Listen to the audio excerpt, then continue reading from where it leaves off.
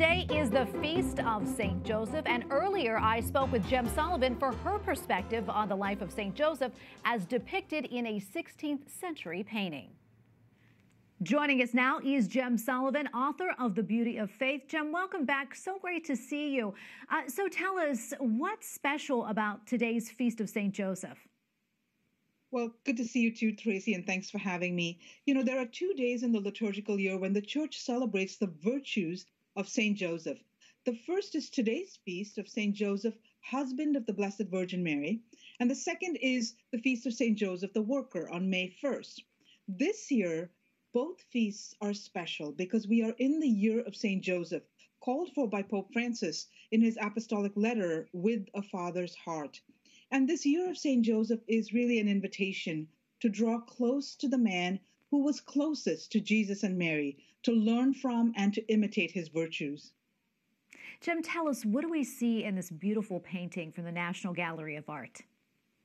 Sure, you know, Joseph was warned in a dream to take Jesus and Mary to Egypt to escape the jealous rage of Herod.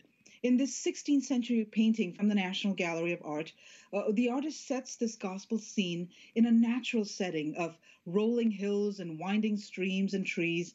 The fast-moving clouds in the distance seems to accompany the Holy Family as they travel across this landscape. On the left, we see Mary, clothed in beautiful robes of red and blue, holding the infant Jesus close to her heart. They're seated on a donkey, evoking the future when Jesus will enter Jerusalem on a donkey. And on the right, we see St. Joseph with a walking stick in hand, guiding his family down the road as they flee to safety. If Joseph takes one more step, he walks right out of the painting.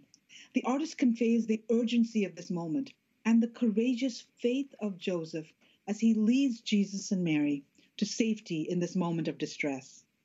And Jem, finally, before I let you go, what's your takeaway on this feast day? Sure. You know, there are no spoken words of St. Joseph recorded in the Gospels, Tracy, and his silence is a profound lesson. For the actions of St. Joseph speak louder than any words he said. Pope Francis notes that among the many virtues of St. Joseph was his creative courage that turned problems into moments of God's grace. So it was the courage of St. Joseph that protected the Holy Family at this moment. So on his feast day, in a year dedicated to him, the Church invites us to turn to St. Joseph to find renewed strength in the courage of the saintly man who was privileged to be the husband of Mary and the guardian of the Redeemer. Well, Jem, thank you so much for coming on. We really appreciate it. Jem Sullivan, author of The Beauty of Faith. Thank you again, and great to see you. You're welcome, Tracy.